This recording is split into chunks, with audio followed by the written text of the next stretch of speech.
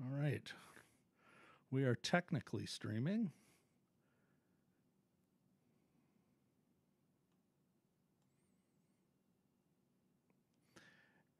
And hello, everybody. It looks like we are live. Welcome to another evening of Jim and Rob Overanalyze Movies, the live video podcast where we like to go beyond the review and get into the craft, the story, and the meaning of the films we watch today.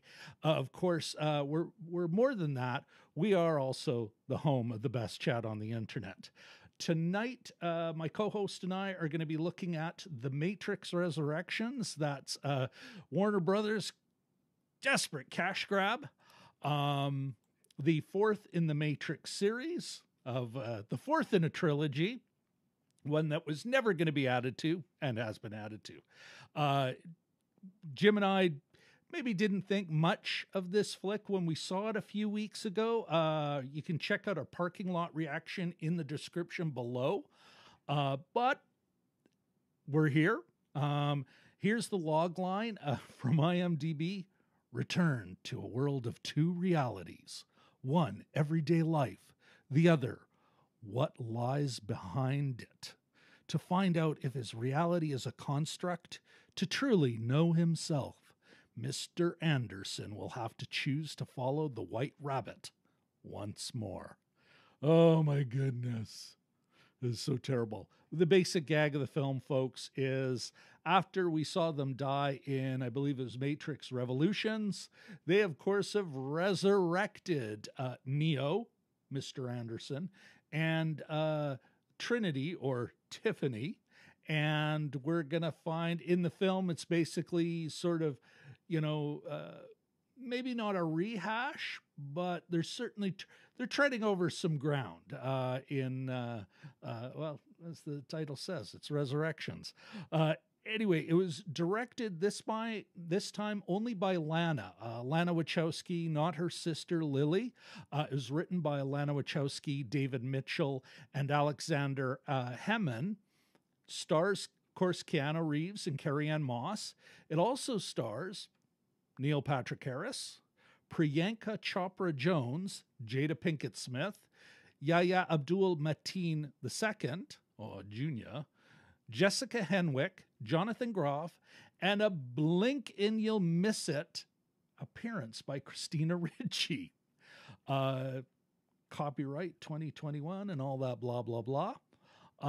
Let's jump to the social nutrition checklist. Of course, did it earn a reframe stamp? Would it have earned a reframe stamp? Could it have earned a reframe stamp? I checked their website. Doesn't look like they've got it yet, and I don't think they will. So let's give a big fat X to that one.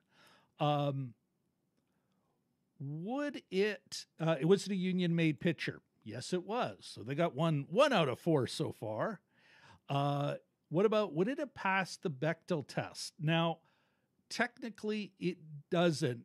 And we'll talk about this a bit more, maybe in the craft or maybe in the meaning. I would argue that this is a perfect example of a film that sort of breaks the idea of the Bechdel test. But of course, all models, all models are false, some are useful, and I still find some use for the Bechdel test. So we're going to stick with it. And then last, but certainly not least, could we call this a class-conscious film?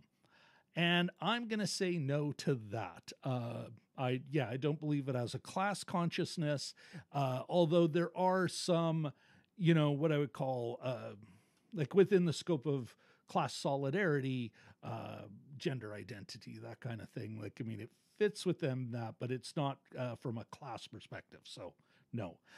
So that gives us a big 1 out of 4 or 25%.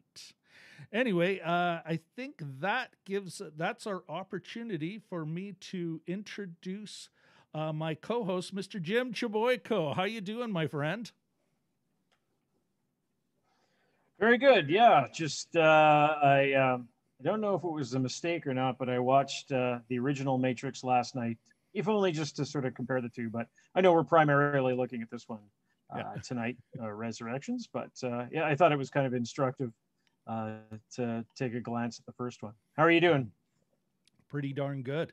Good. I had been outside a couple of times in the last week, and notwithstanding all the snow, and for those of you who watch the channel, you might have caught Jim and I in our parking or beside the parking lot reaction for the Kingsman, where they're shoveling a bunch of snow, and they continue to shovel more snow because it just keeps falling. Eh? Keeps coming. Yeah, I was out. And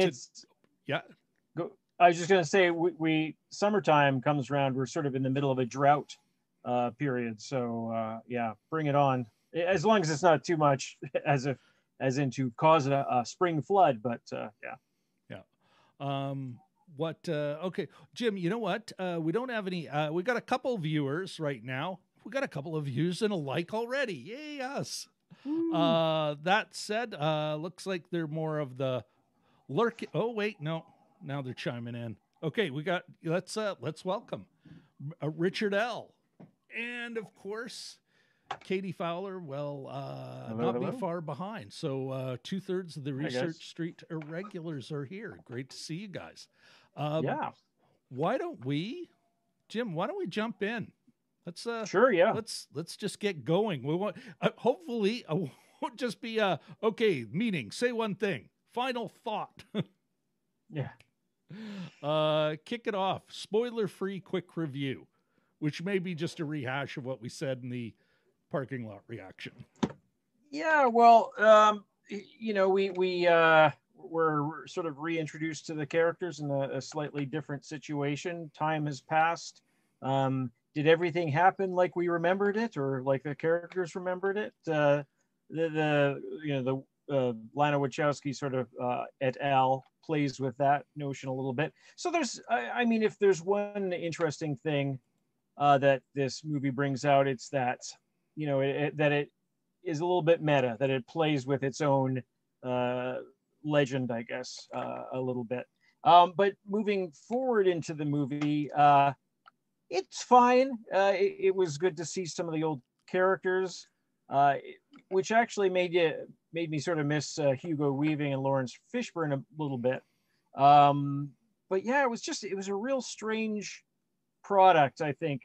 Product. It's horrible to call a movie a product, but it's a real strange fish, we'll call it. And I've been reading a little bit about it since, and I thought, well, did I give it enough credit? It's all about love, and it's all about, how something may be able to triumph over something else. We'll wait to the spoiler alert. But it felt like ultimately to me, like a TV version of the first movie. It just wasn't as crisp. And in the first movie too, and we'll talk a little bit about this, there's some, and I watched it last night, there's some real killer lines. And almost the last half hour, I remember shots, and I remember things that supporting characters said, quotes word for word. There's Hugo Weaving as Agent Smith has a great sort of monologue.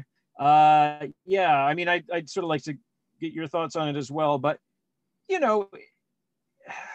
ultimately, I'm coming away again thinking, is this necessary? I think Lana Wachowski was sort of backed into a corner with this, and we'll talk about that, I'm sure, as well, because there was threats that the movie company would go ahead and film its own version, sans any Wachowski. So,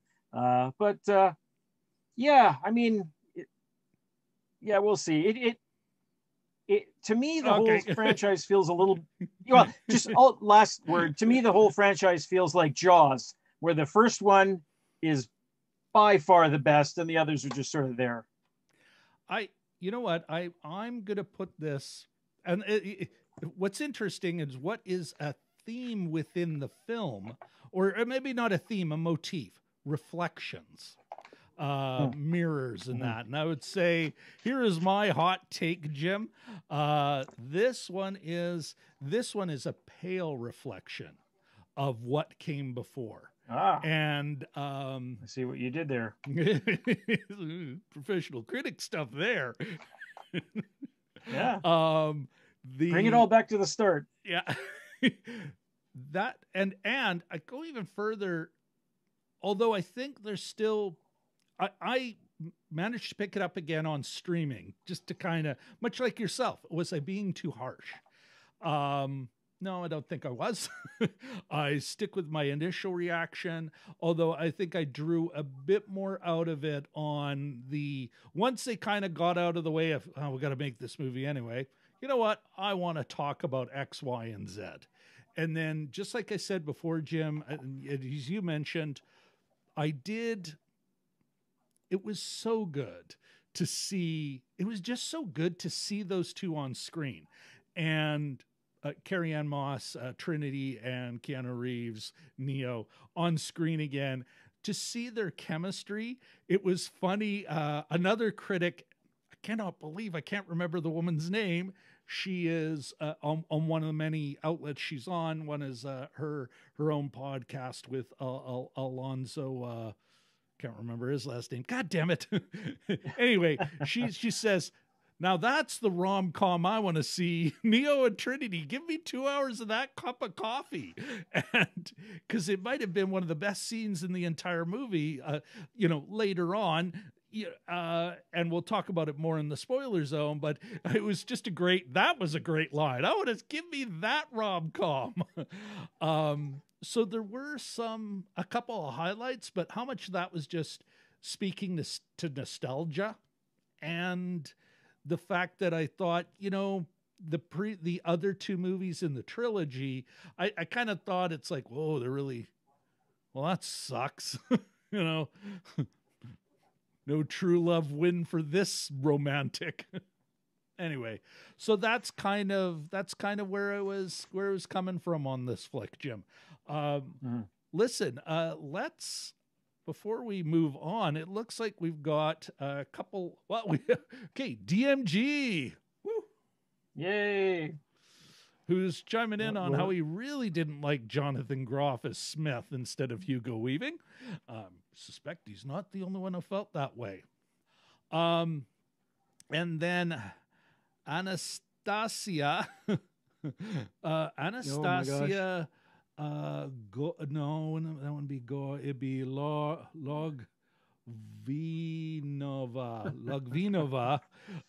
with some spam BS. So, welcome to our chat bot, comrade postal bot, code, comrade chat bot. it's a Russian postal code. Yeah, there we go.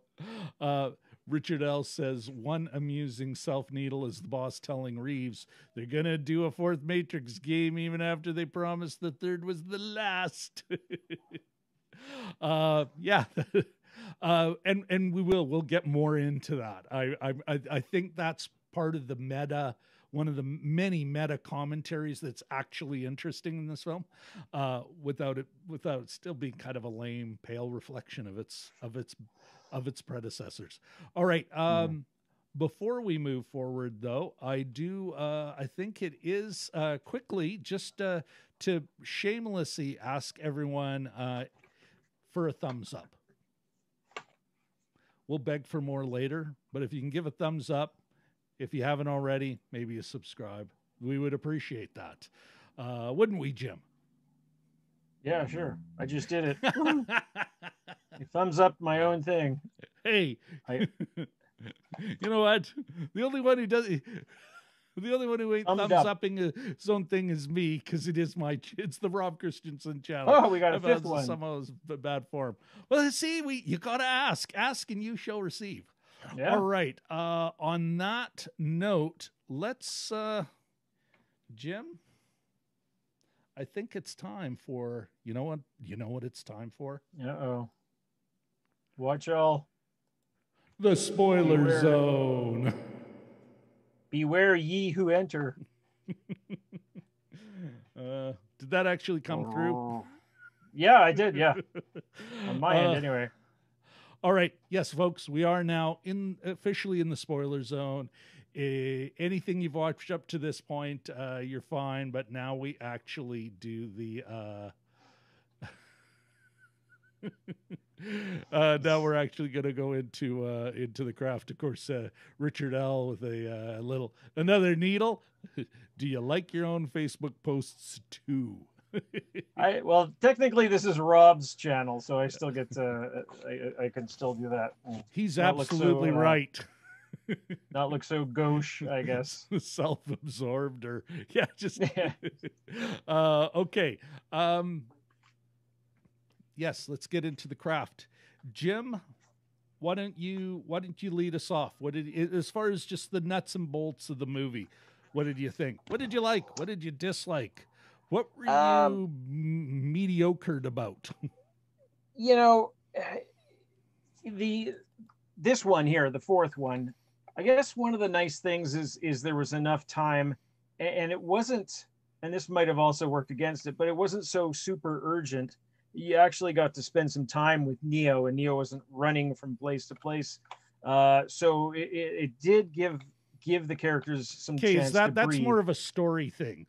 Why don't we talk about the craft?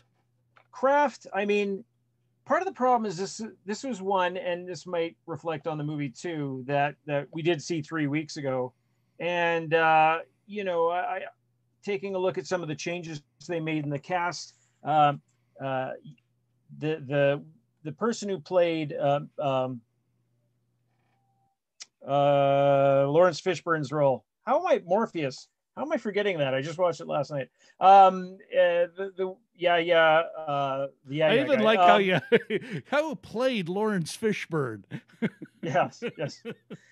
But he brought some fun to the role a little bit, not a little bit, but a way different energy. Because if you watch Lawrence Fishburne as Morpheus, he's a little bit pompous. It's one of those characters that you would think super serious, and a little. There was 2 lines in the original one. He goes, "Oh, why do my eyes hurt?" And he says, "Because you've never used them before." That kind of little bit of over seriousness, and that he doesn't have that in this one. The character doesn't have that, so that was kind of a nice change. What does he also say in Welcome to the reality of the theater of the real, or some really over the top, but it sounded so cool when I first saw the movie. Well, it's one of those characters that you probably thought was super cool when you're young, and as you get a little bit older, you go like, "Oh, brother," give it a check. But so I enjoyed that. But for every replacement that they had, you sort of wondered why Lawrence Fishburne wasn't in this. I did miss Hugo Weaving as Agent Smith. These roles are very physical, so I can understand how not everyone ages like Keanu and Carrie-Ann Moss, but in terms of the people that came in, the baddies with Neil Patrick Harris and Jonathan Groff, they were okay, but again, the first one was so well done. I did miss Agent Smith, and frankly, the anonymity of the bad guys, just with the suits, and you didn't maybe know who they were, but other than that, as I said in the parking lot reaction, a lot of the same or similar shots. And again, I wasn't sure if this was derivative or a call out, a callback. Some of the same shots, the bullets, as I mentioned, falling from the helicopter, a lot of stuff with mirrors and glass, of course, a lot. And this was kind of interesting, I thought, actually, too, is they used a lot of footage from the first movie in this movie. I think we were estimating was maybe up to 10 minutes when we had seen it after we got out of the movie. So that was kind of an interesting thing. It maybe a bit experimental. Okay, you know what though? That's not really. I'm gonna take over now, because you're totally getting into story stuff, and it's like where I was. Here's my. I do have some specifics on craft here. I would say, Jim, that I think one of the biggest differences between the two movies, if we're comparing it to the first, but even the second and the third, those three, but especially the first, the unique action sequences, big set pieces. Whereas here, it was either, and I don't know whether it was on purpose or not, you come away with feeling this is just a low rent, Like, okay, we got to have some more kung fu. We'll do that. Yeah, a couple like uninteresting cinematography, like, and yeah, you know what? Right? So okay, we saw that before. We saw that gag before. We've seen all this before, and you know what? I mean, there might be a thematic thing we'll talk about later, but how much of it is maybe just like, we'll do that. Why don't we just do that? You know, and I think, especially a series that is so built in action, and they're still giving us action. Even like, I mean, there's an end sequence. They call it swarming. For those who haven't seen it, but you're in the spoiler zone, we're going to explain everything. They call it swarming. Instead of the agents taking over individuals, they can just say, all right, we're taking every human being, and they just become automatons, bots. They could become bots. And it reminded me of so many zombie movies, so many late zombie movies where they're all super fast, super suicidal, and just, you know, insanely. And it's like, again, I've seen it before. Seen it.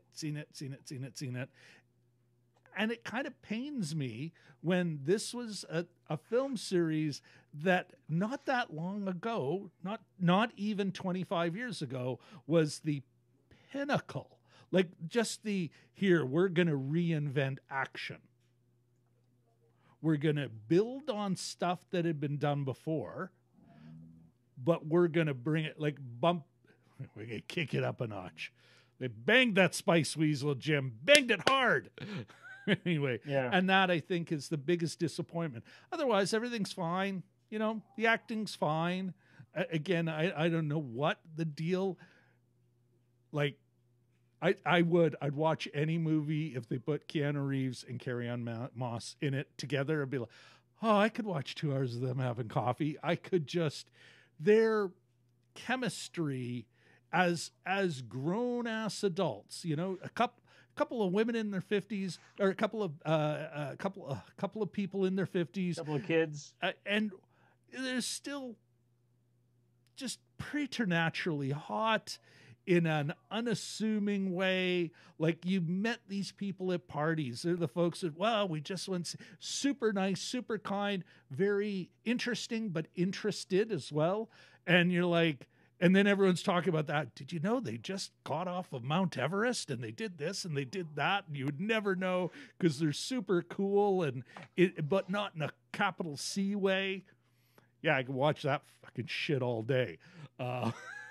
They should do a Hallmark Christmas movie. Yeah. That would hold up. Put them in Scotland. Yeah, exactly. Put them in Scotland and lame tartan.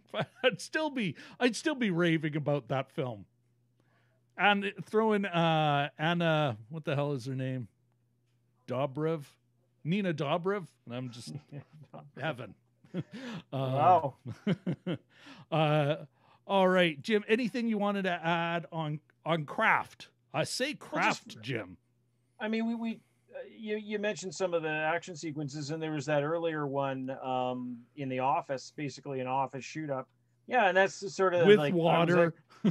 Yeah, and I was just kind of bored, and it didn't seem to have the urgency or the point that some of the stakes. The sequences that they did on the first one. I have some things to say about stakes, more for the story aspect of it, but it was that one office sequence, and I just thought, oh, how many more bullets are you going to shoot? Like, did they even cause damage? Like, it was not just, you know, putting in the time with like a bad guitar solo. Like, this is taking us nowhere. The only thing I think you might be able to say, and I think this may have been an on purpose choice, there were times when the bullet would hit some of the office dividers where it would kind of be like, it was really clearly jagged, and it's like, okay, maybe somebody's trying to have a video game, an older video game aesthetic, maybe. Yeah. But I'm like, I'm unwilling to give them that much credit. You know, I'm not. Oh well. Okay. Well, then I think it's time. Well, first, before we move on, we do have a bit of chatter. We've got another bot, Jim. We're moving on up, Jim. There's another bot in our chat, Escobar Barker. Well, at least they're not Russian. Voy F.FYI. Maybe it has something to do with Ukraine. I don't know. I don't trust these bots. Yeah. I wonder if these bots can give us a like. We're at 189, folks. Or give us a subscription. Yeah. Richard L. says, a good zinger. The movie is basically the main characters getting a personalized tour of their own epilogue. Yeah. This is a good one. And that's a perfect note to, let's talk about what we really want to talk about here, I think, is story. And yeah. Well, it was a story, all right, of a sort. Jim, do you want to start us off on story? Well, actually, I think you do. I think that's where you want to be. So let's go there. So I a few of the thoughts, and I was thinking of this, and thank you for reminding me about the whole swarming zombies aspect. It's sort of like the creators asking themselves, you know what this movie needs? You know what a Matrix movie needs? Hordes of zombies.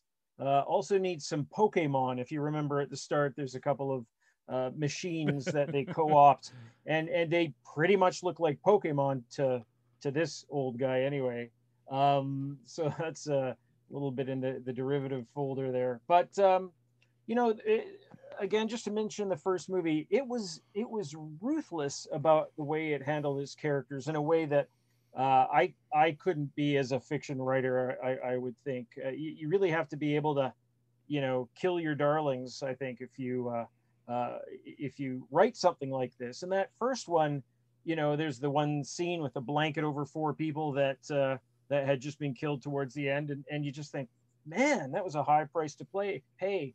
And this, not that I'm advocating the arbitrary death of characters, but no, but I mean, this is a stakes thing. Like, at no point did I feel that anybody was truly in danger. And the deaths were even poignant at Switch, the one woman who was blonde and dressed in white in the first movie, just before Joey Pants, Cypher, unplugs her. She looks up and she says, "Not like this." And that was a great line by a supporting character. This. She says it twice. It's crushing. And at no time did this movie achieve anything like that, I think. And it goes to show the quality of that first one. But even that, the whole Hugo Weaving Agent Smith, when he's got Morpheus chained up and he goes, "I hate this place. I hate the way it smells." And just, in terms of, it did take some time. You did spend some more time, I think, that, not sort of frantic time with the characters, but at the same time, you didn't have anything like those lines or those moments. And so for me, that was an aspect that was truly missing. So, what's interesting, Jim? I'm just trying to find it now. Like, this was, it wasn't a crazy long movie, but it was a long movie. Whereas the Matrix, the OG Matrix, its runtime, okay, it was 136. It was 136 minutes, but I can still remember leaving the theater and going, "Wow, that was like." You left the theater going, "Oh, I could have stuck with those people for another hour." Yeah. Yeah. That was the best 10 minutes of my life. What? Why is the sun going down? Exactly. I could have sworn it was broad daylight when I entered this theater. It's pitch black. Yeah. What was also clear, what they were also ruthless about in the first movie, Jim, and I think that's what makes that movie and hurts this one, is I know why I'm there. It's like, oh, okay, there's these machines. They've now enslaved humanity. The mechanism is ridiculous, but who cares? Like, who cares? You just need a reason. Then you know, okay, they're the bad guys. They go to all our paranoia about how much we're depending on, you know, gizmos, and we're all afraid of, you know, are we really seeing what we're seeing? And what if the robots take over? I mean,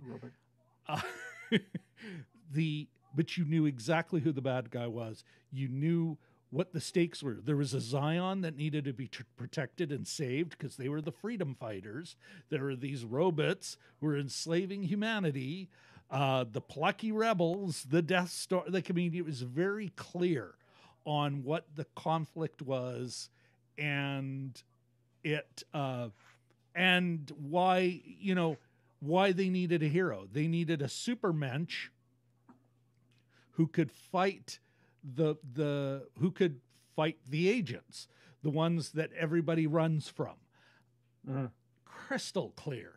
Here, even at the end, I'm like, so why was any of this going on? Some bullshit about how they have to be if they're together but not, that it's all like kind of like this is the midichlorians moment where it's like, we're looking too close at the force. We're looking too close at the mechanics of the, you know, the power system, and it's not surviving. Quit looking at that so closely.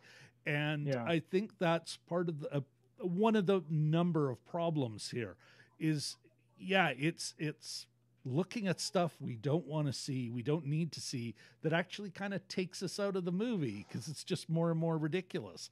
But even so we've got this new character, Bugs, the rabbit, and it's like, okay, why is she getting, you know, out? Like, what?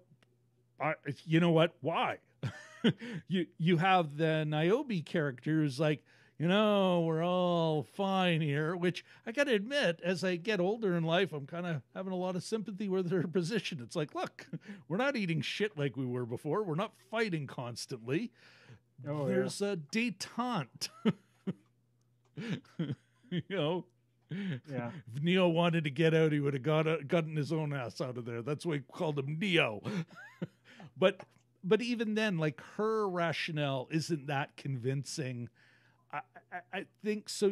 You've got all these things. So by the end, you just really don't know why you're there from a story perspective. I mean, now, and it is part of the story. So I think there is a bright spot in all this mess. We do know why we're there, because Warner Brothers. Like, again, there's a few scenes that are actually interesting. They're kind of dynamic. And it kind of hooks into the whole idea of repetition. But when that whole team is trying to think up a new concept for the Matrix video game, the fourth of a series of 3 video game, and they just keep repeating themselves and going round and round, and they're all saying versions of the things they've said before, and the way they cut that, and it's like, well, here's where the creativity is coming in. Here is Lana Wachowski's big to Warner Brothers. Even the idea of this, like, I mean, listen, even her acknowledgement that it's like, none of these stories are that unique. You know, it's how you tell them. It's the current trappings and everything. And she's just not interested in telling this story again. You know, not interested in it at all. So any of the scenes that have any kind of, you wake up and you're sort of in it, is the ones where she's basically all the corporate speak. The Christina Ricci, she's got one line, and it's, I think we have to keep fresh. And what was it? Fresh and unique. I think that was her line. We got to keep that in mind as we think of the Matrix 4. There's Keanu Reeves looking at, okay. You can see Lana Wachowski in that moment. and it is woven into the story. So I think there is a bright spot to the story, which is almost like the subversive movie that's sort of going on here. Yeah. It's their own little bit of, it's a much better, I'm thinking Dune 1984, Jim, where you could see where David Lynch was actually interested. I think those are the parts where Lana Wachowski is actually interested in what she's doing. And it's, and who knows what the deal is between her and Lily, why Lily wasn't also frog marched into this room to help make this piece of you-know-what. Maybe Lily moved a body for Lana, and Lana's, all right, okay, I do owe you for that one. Yeah. I'll take this. I'll deal with this. But yeah, Jim, I think that's where I'm coming from on this one. Yeah, it's otherwise I can't. Is there anything else to compliment? It's all just so, like, even at the end, why all of a sudden is Trinity flying? Why does she have to be the new one? There's maybe some sort of ham-handed attempt at. I wouldn't. You know what? I don't want to. Equal opportunity flight. Well, but there's a little bit of there's a couple of conversations. Fuck, it might have actually passed the Bechdel test. Maybe, close. Like it flirted with it about. No, it wasn't. Yeah, it didn't, because she was talking to a guy, but talking about how one of the one of the almost red-shirted crew members, the blonde of this one, she kind of fulfilling that role in the crew of the blah, blah, blah, blah.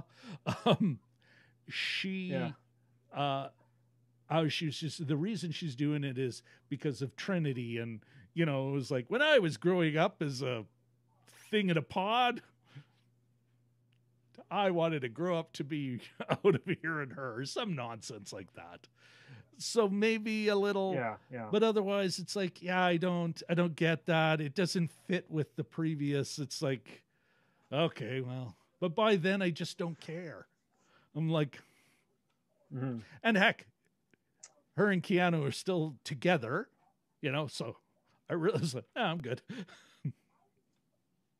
Yeah. What do you think? I mean, there was a few other things. I remember one thing that we were making fun of. I don't think it made it to our parking lot reaction, but one thing we were making fun of. So Neo, just one amongst the Niobe, who's Jada Pinkett Smith's character, who is aged. She's like 90 or something, and still, raising hell and is not backing down from anything. So she was kind of a nice inclusion, I think, to the story. And she sort of showed how time had passed and how things had evolved after Neo's time, after the third movie. And I thought that was kind of an interesting thing. Yeah. I'm not so devoted to the whole trilogy, the other two movies of the trilogy, that I went, oh, this clears up everything, but or adds to it significantly. But I thought it was kind of a neat way to go, that it wasn't all happy ever after after the third one. Well, but there was an interesting point where. Yeah. Go ahead. No, I just noticed a key is kind of popped off on my low budget clicky keyboard. Continue, Jim. Certainly. There was an interesting debate between Niobe and I can't remember who the other character was, but it was another a citizen of Io. And I want to say her name was Vanessa. Veronica, starts with a V. Was it? I think. Yeah. I'll look it up, but continue. We know what you're talking about. The gardener. Yes. Yeah. Well, somebody said, some of us want to move on. Some of us want to evolve and get out of here, and you're just worried about strawberries or something to that effect. Because there's a whole, remember? And the bugs. Yeah, I think a character that has been ostensibly one of the drivers of the plot. That character. Yes. which shows and just said, how lame this is. Oh, was it Bugs? Yeah, was it Jessica Bugs? Okay. Henwick. And she said, you know, some of us want to do something. All you care about is nutrition, you know, like feeding your people. She chalked it up to a vanity project. Never she mind. said you were just interested in growing strawberries, but not just vanity, but flavor. It's like we could not be just eating slop and grinding through war, which I think is a perfect example of a great time to hook into, because we got less than 20 minutes left, time to hook into the meaning. But first, Jim, we've got a few comments from the folks in the chat, and I wanted to bring them up before we move into that. So DMG, he's got a few bon mots in here. Bon mots. First, they introduced way too many characters. And why, oh why, did they bring back the Merovingian again? Yeah, that was not a good moment. Like, and again, he, although if you kind of listen to it in the streaming version, it's like, oh, franchises. And I think in the babble, he was also just another one to rant about, hey, we had it good back then. Not this character's wrecking it, is this movie's wrecking it. That may be about the only purpose of him coming back, because that's all he does. He doesn't even fight.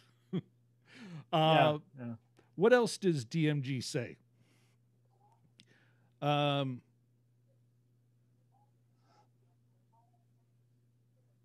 The bullet time of bullet time. Oh, God, that was a lame story hook. But he said, DMG says, the bullet time of bullet time with Doogie Howser MD was just stupid. The stress and strain of trying to keep up, like the Flash on New Superman and Justice League. And then I think he's riffing on a couple of things we said. Not a good sign when the movie feels longer than it actually is. That was one of the biggest faults too. Oh, okay, here. Things are better. So why are they fighting? They were so confused on the explanation. It was like the end game reshoots explaining time travel. I'm not 100% sure I agree with the comparison, DMG, but I totally get where he's going, eh? Yeah. Why are we here? What? Where is the fight? You know? Yeah. Other than some young keeners are like, wow, it's Neo. We got to go get him. You know? Yeah. Neo, well, I'm not sure I want to leave. Vlad 65 comes in. Vlad. Happy ever after is never dramatically interesting. Not sure what he's like other than happily ever after. Oh no, because I mentioned, I was just in the time that had passed since Neo, the third one there. That's what. Oh, but it was never. I don't think that left on a positive note, but not a happily ever after note. Like, first of all, you just key characters had died. Certainly wasn't happily ever after for Neo and Trinity. No. And even the future, it wasn't necessarily a bright new future. It was a dawn, but it wasn't necessarily happily ever after. I think it was, we got to figure that out. And the Wachowskis couldn't figure out a fourth and went, we're good. And then Warner Bros. Says, no, you're not. We're going to suck you back in.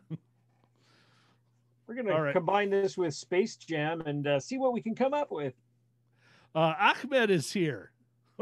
Vlad 65, the anti-Peter Jackson effect. Wow.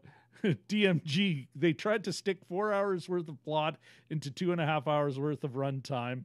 I don't think they had 4 hours of plot. I think they had to just totally make up stuff to ooh, this will complicate things. Yeah. But I see now I have Vlad's anti-Peter Jackson effect. But Ahmed, Jelly Duck, is going to say this movie is just bad. At least we don't have HBO Max and not available in the Middle East. And hello there. And we say hello to you. Hello. Ridiculous about how Neo, who became the game creator. I don't know. What did you think of that choice? I for myself, I'm like, oh, okay. I didn't mind it. Sure.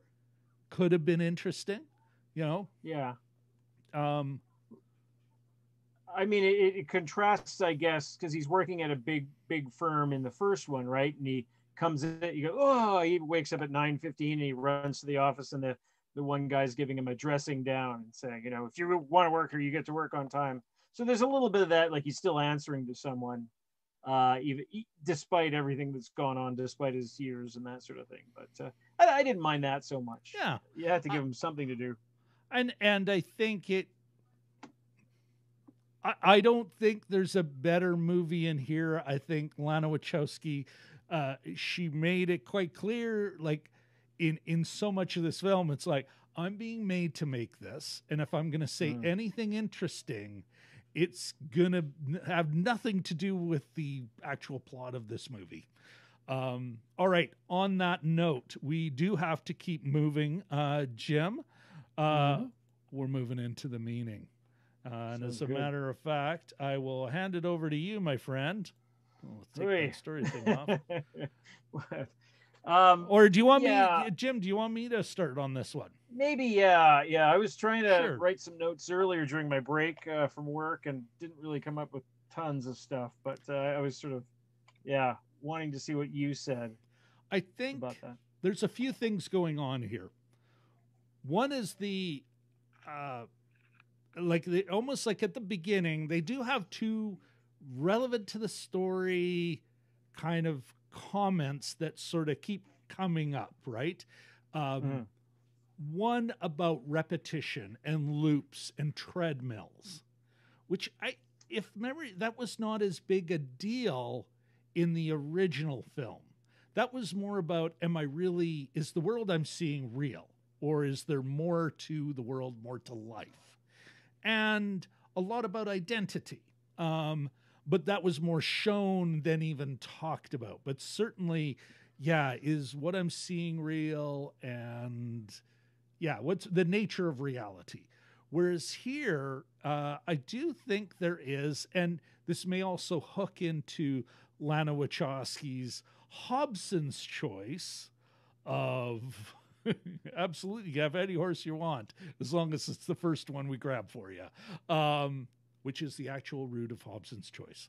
But that idea of choice and free will, and the idea of choice being an illusion, that you're kind of led to a thing, and then it's sort of kind of hedges its bet a little.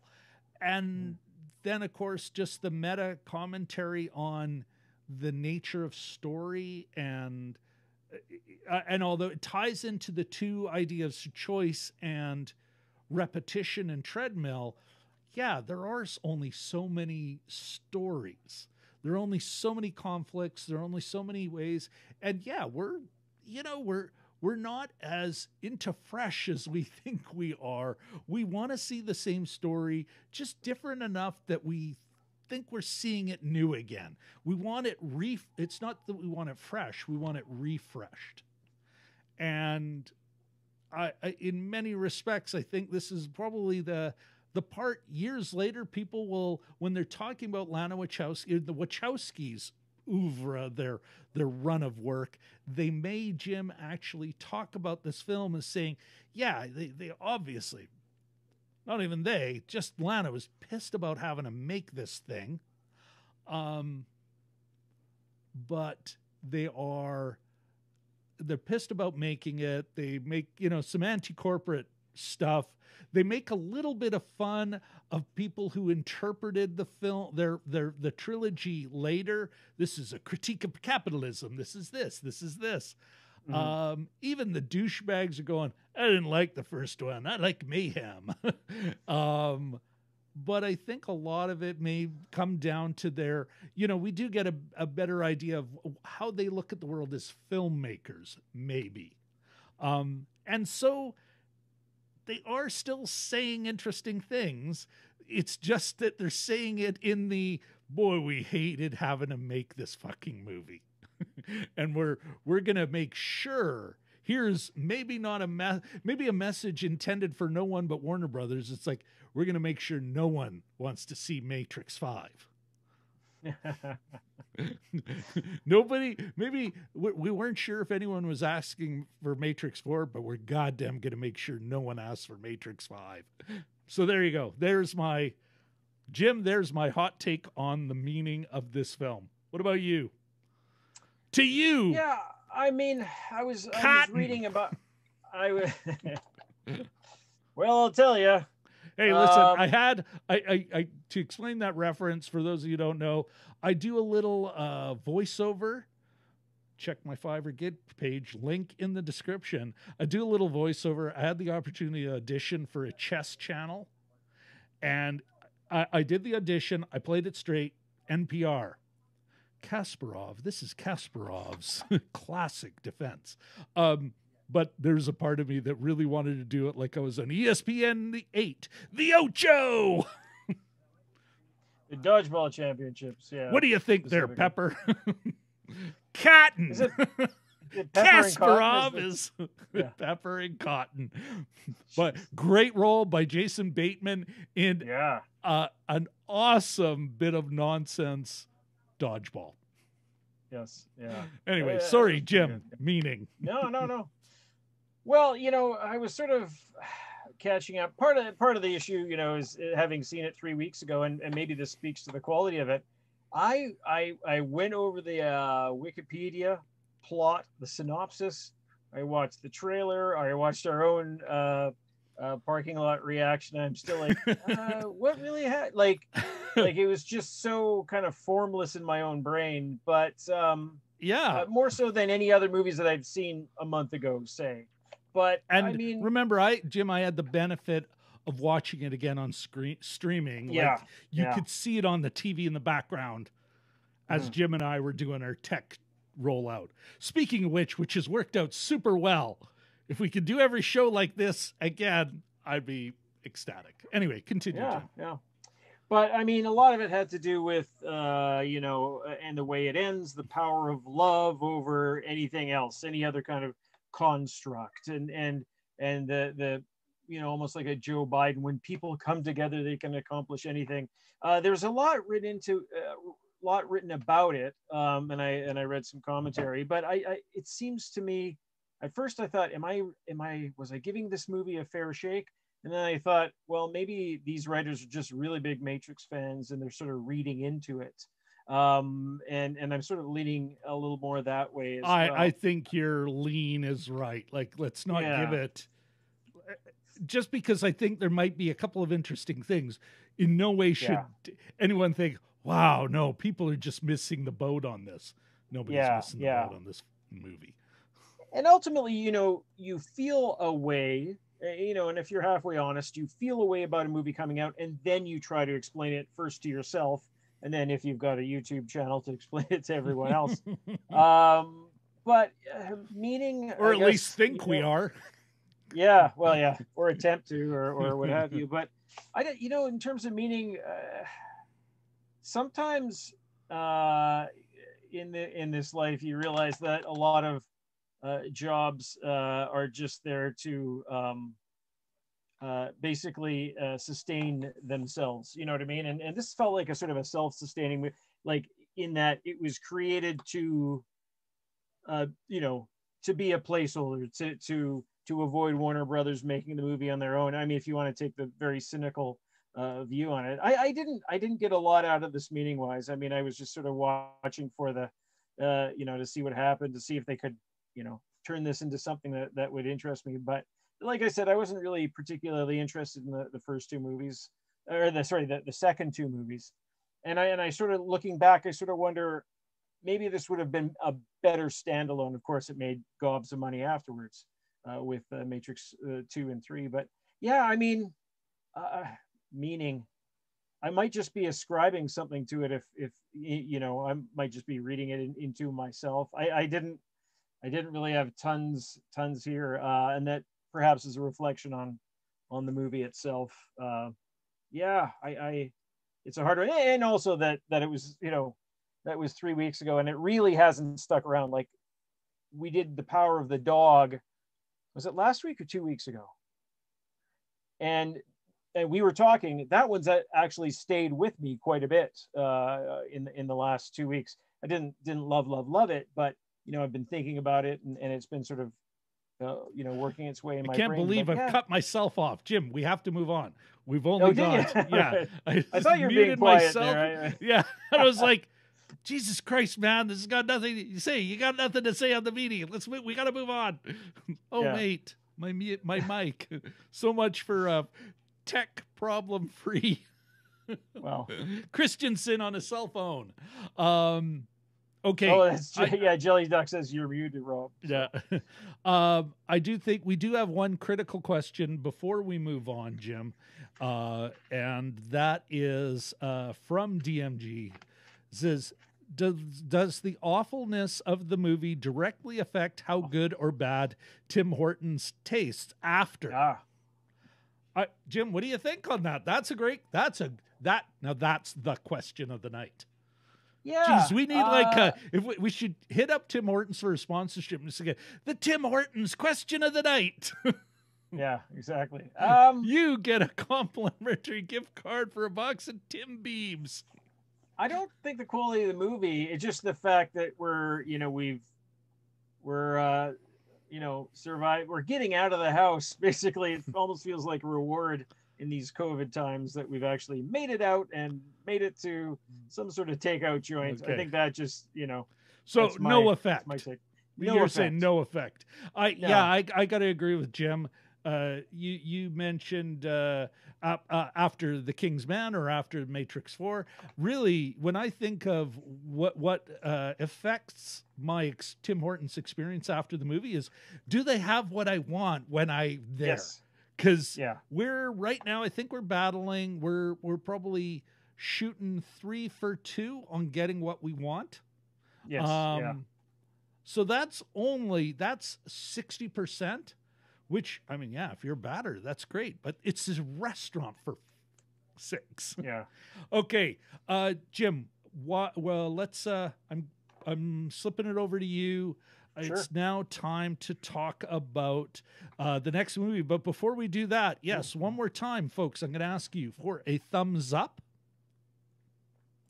If you haven't already, please subscribe. And of course, last but certainly not least, once you've hit subscribe, might as well as ring that bell. That's right, folks. How will you know when we've got another show coming up or another video coming out if you're not getting notified? Okay, Jim, what's the next movie we are looking at? What are we doing? It's a Does It Hold Up next week, isn't it? It is. It's the 30th of the month, the last Sunday of the month. So we will be taking a look at the intellectual deep dive that is Uncle Buck. That's right, everybody. Another 80s classic from John Hughes, 1989's Uncle Buck. Starring, of course, the late, great John Candy. John Candy. Yeah, and a couple of standout performances. Gina Louisa Kelly, Gabby Hoffman, Macaulay Culkin, Yeah, so we'll be doing that next week at 9:45, so 9:45 Central Standard Time. Next, when is it? Next, when are we doing that again, 30th. Jim? The 30th. Thank you very much. Sunday the 30th, yeah. The 30th. And we'd love to see you all there. We will have a guest, perhaps two. We're doing a tech thing next week, and we'll see if I can't make a stream with like guests, beyond your charming co-hosts in front of you now. But that remains to be seen. All right, Jim, let's final. Give me some final thoughts, baby. Well, two final thoughts. One of which is rewatch the first Matrix if you feel like watching a Matrix movie. Second thought, completely unconnected, but Heavy Metal was on TCM last night featuring the voice talent of John Candy. So I just thought you'd like that because you have an affinity, you have a fondness for that movie. I love Heavy Metal. And yes, there's a movie that I think would hold up with all its challenges. Yeah, you know what? Thanks for that, Jim. For myself, I am, all right, get rid of that nonsense. Yeah, you know, I don't have much to add here on top of what I've already said. The pale reflection of the previous movies. And yeah, if you're faced on a Saturday night, which one to watch when this inevitably hits streaming, free streaming everywhere, you know what? And there's the original one, or even one of the two sequels, number 2, Reloaded or Revolutions. Watch those. Far more interesting films, far more ambitious. Only the real Lana Wachowski, only the real Wachowski fans who are trying to pull out their view of filmmaking will find this movie interesting. With that, why don't we say our adieus to, so yeah, what do we do, Jim? Are we giving her a pass or a fail? Oh yes. I'd fail it. Yeah, it was not special. I have some sympathy for Ms. Wachowski because it does sound like there's just we'll do it anyway. Take our check, do our bidding. So some sympathy, but yeah, no, at the same time, it's like, yeah, I can't, you know, I feel bad for you, but you didn't pass. Yeah. All right. Let's say, you know what? Let's bid adieu to the wonderful people in the best chat on the internet. We've got, of course, and people talking about pancakes and, Timbits would be great. Ahmed knows Timbits. Everybody knows Timbits. Okay. Yeah. Want to say yes, DMG. Thank you very much for coming out. Vlad65, our friend. Walt's Flick Picks. A couple of his recent pictures I have many disagreements with. You got to go watch them, though, and read the chat, read the comments. And yes, he also has, he's got a disagreement with us, Jim, on the power of the dog, and or at least my interpretation of the Phil character. But you won't know about that unless, first of all, you go and watch our take on the power of the dog, folks, and then get into the comments and see. We had some great comments on that last one about the power of the dog, and Vlad just chimed in with a good fat comment, and I'm looking forward to answering that tomorrow. But yeah, definitely go check out his channel, Walt's Flicks Picks. I wholeheartedly recommend his most recent one, talking about that OG series, The World at War, and The Four Feathers, something he did a little ways ago, something where I disagree with him on, but it's a great, they're great videos. He gives great context, so definitely go check him out. Of course, we all know DMG, our good friend, king of the 1 minute reaction. Go check out his channel. Ahmed, great seeing you. DMG, Vlad. Who am I missing here? Oh, Lubomir Alexeyeva. Missing Richard and Katie, Richard L, Katie Fowler. Thank you guys very much.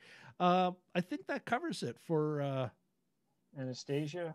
Anastasia, you're absolutely right. Baxter Del Toro, or whatever his name Escobar Barker. Let us not forget Escobar Barker. Close. All right, folks.